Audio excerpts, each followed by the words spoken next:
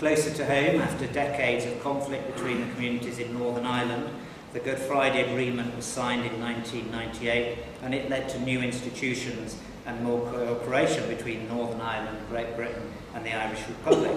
And one of those new institutions was the British-Irish Council, formed to promote mutually beneficial development of relationships amongst the people of the British Islands. And we are part of that process. Of course, sometimes looking to the wider world, we see that we in Jersey, of course, don't face those terrible conflicts which are suffered elsewhere. But that doesn't mean to say that we can't play our part in global initiatives. We all need to play our part, I believe, in making ethical choices. An example of which for us here in Jersey is a choice to support fair trade.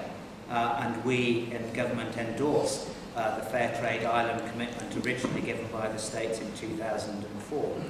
And I'm pleased that from our small island we can be part of a much bigger movement that changes people's lives. We can also look at the Rotary Club for an initiative which seeks to bring people together to make ethical choices. Ethical choices that are easier to make if there is a community-wide support for certain key principles. Peace the world over is a hope voiced by millions of Rotarians every week at the end of each of their club meeting.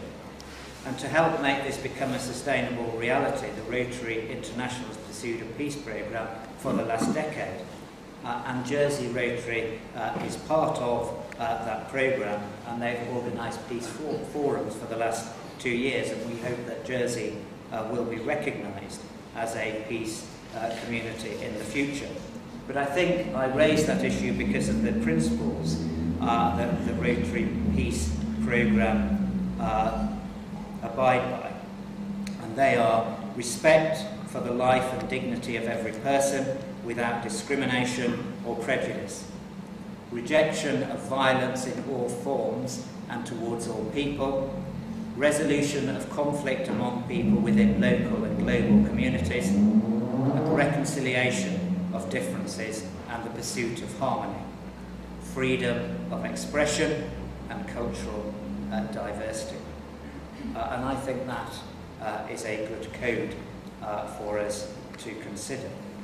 Of course, I know that some, and I think probably during the course of some of your CHOW conversations, you've questioned whether we can host an ethical financial services industry in our midst. And my view to that is that we can. Last July, I made a statement on abusive tax planning. This is the kind of planning that may be legal, but it is undesirable, not least for its adverse effect on the island's reputation as a quality finance centre.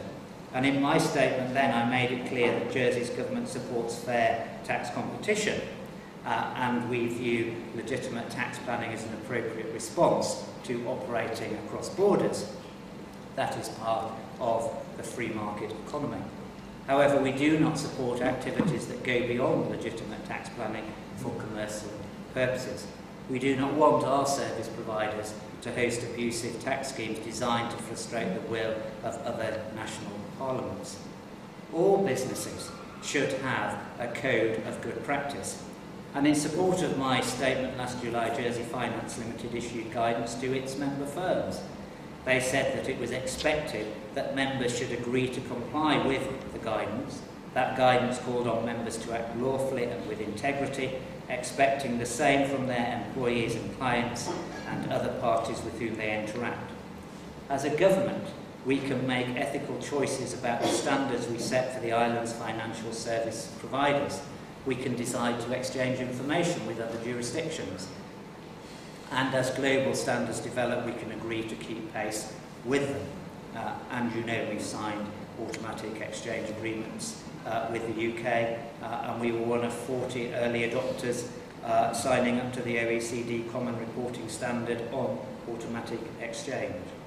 These commitments to transparency are evidence not only of our policy of fully complying with all relevant international standards, but also our acceptance that no man is an island and that there is a need to serve the interests of the community of nations.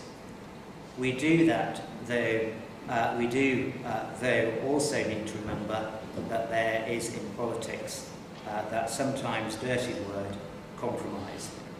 We host an industry that funds the majority of our public services, and we want it to thrive. And we also want to demonstrate to both the local community and the outside world that we are determined to operate ethically in the world of global finance. People point out to me that ethics, like morality, may mean different things to different people. And we just had the starting of a conversation prior to my standing here about how difficult it is to use that term and what it might mean from one person to another, the concept of right and wrong. And there are various definitions we could use: guided by a code of conduct, acting with integrity, having a moral code, moral principles that govern a person's behaviour, living your life with high values. They are examples of what I've heard. But for me, our history, our traditions, our society is based upon the Judeo-Christian traditions. And we read in Mark 12, interestingly, probably in the earlier sections of that chapter, it was political engagement. Those asking the questions were asking political questions and trying to trip Jesus up. But when Jesus was asked which of all the commandments is the greatest, he replied, "The most important commandment is this: Hear, O Israel, the Lord our God is the one and only Lord. And you must love the Lord your God with all your heart, all your soul, all your mind, and all your strength. The second is equally important. Love your neighbour as yourself. No other commandment is greater than these."